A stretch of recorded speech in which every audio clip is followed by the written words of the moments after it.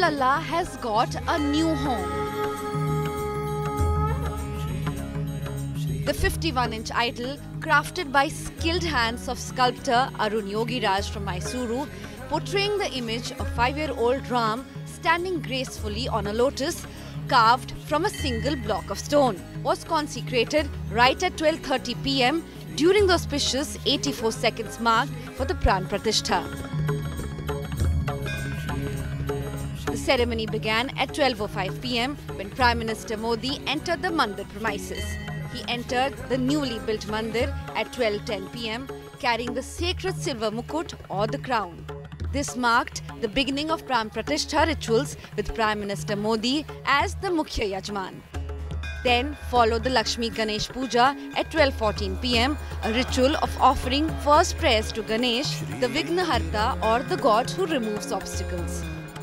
RSS Chief Mohan Bhagwat and UP Chief Minister Yogi Adityanath were also present during the ceremony.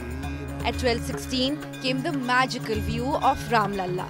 The first images of Ram Lalla in all his glory, wearing his gold abhushan, was revealed to the world after the cloth covering the idol's eyes was taken off. Prime Minister Modi offered lotus flowers at Ram Lalla's feet and prayed before him, seeking his divine blessings. The ritual of Aarti followed.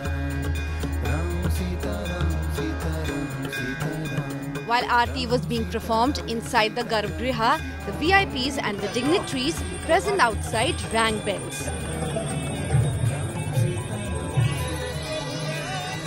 Prime Minister Modi bowed down before Ram Lalla and offered Shashtang Pranam.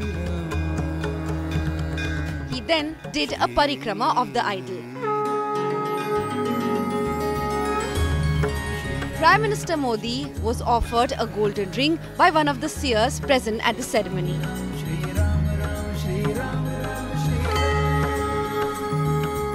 At the end of the ceremony, Prime Minister Modi thanked all the dignitaries present. Prime Minister Modi broke his 11-day Anushtan, drinking the holy Panchamrit, the prasad offered by the chief priest of Ram Janmabhoomi Temple Trust.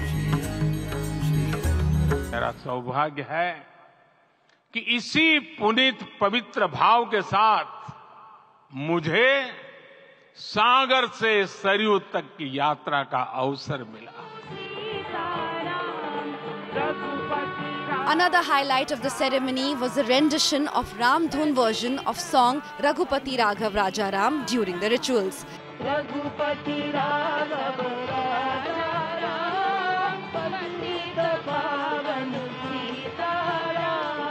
Ram Lalla now awaits his millions of devotees who have been waiting for his darshan at his new abode.